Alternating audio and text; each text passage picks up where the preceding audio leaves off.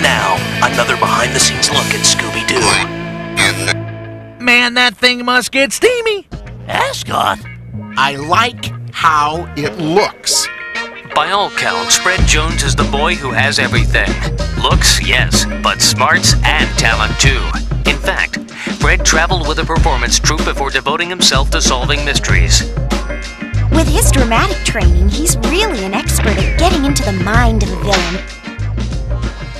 Sometimes when we're scared, Fred sings a little something from Showboat. It soothes us. Old Man River.